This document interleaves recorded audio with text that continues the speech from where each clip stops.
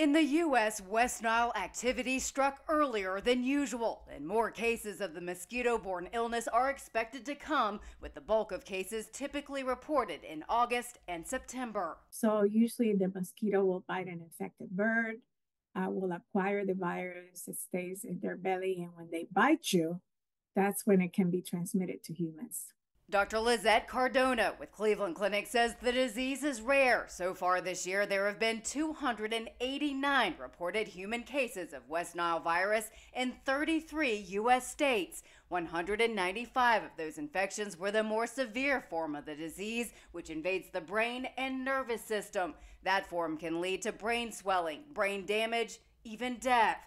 But most cases are mild. Symptoms can include fever, headache, body aches, vomiting, diarrhea, or rash. Since there are no vaccines or medicines for West Nile, the CDC says the best way to prevent the virus is to protect against mosquito bites. Use EPA-registered insect repellents, wear loose-fitting long-sleeve shirts and pants, treat clothing and gear with permethrin, and take steps to control mosquitoes by doing things like getting rid of standing water on your property. Although there is no treatment, we can give supportive attention. If you need fluids, be observed and monitored closely in a healthcare facility if needed. For Health Minute, I'm Mandy Gaither.